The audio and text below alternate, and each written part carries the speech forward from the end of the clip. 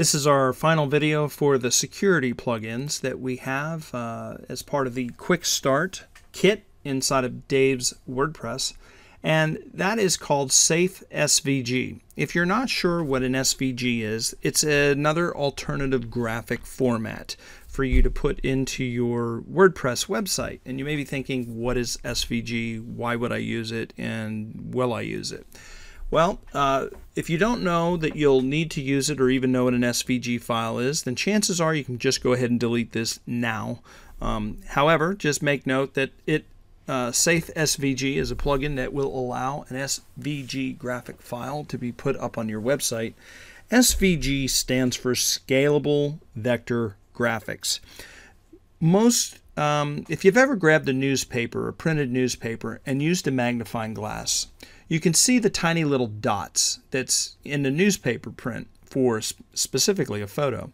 And those little dots are called pixels, and essentially graphics such as PNGs, JPEGs, and things of that nature, those pixels or those dots are fixed, and you can fudge them, meaning you can either blow them up or stretch them about 15%, shrink them about 15% before you start seeing visible degradation or loss of quality in the image. However, a scalable vector graphic, the vector portion of it means a mathematical equation. So really what this is, it's a text file with a bunch of code essentially in it, and that code is translated into a digital representation of a graphic. The problem with SVGs is you can embed viruses in them. You can embed all kinds of really bad things in your site, and by default WordPress will not allow you to upload an SVG file without a plugin. And if you're going to use one, Safe SVG is an inexpensive and free plugin that's lightweight. That's a great choice for that, so we've gone ahead and included it.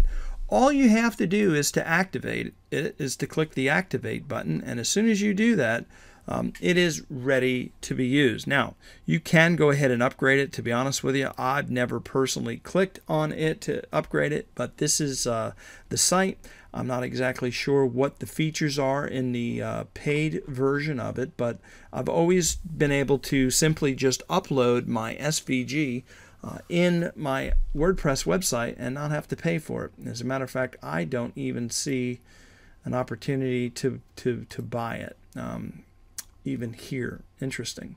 So nonetheless, if there is a paid version of it, it's not very easy to find, and I'm sure you can buy it some way, but in any event, the free version is good enough and should suffice. All you have to do is activate the plugin. That's it for this video. See you in the next one.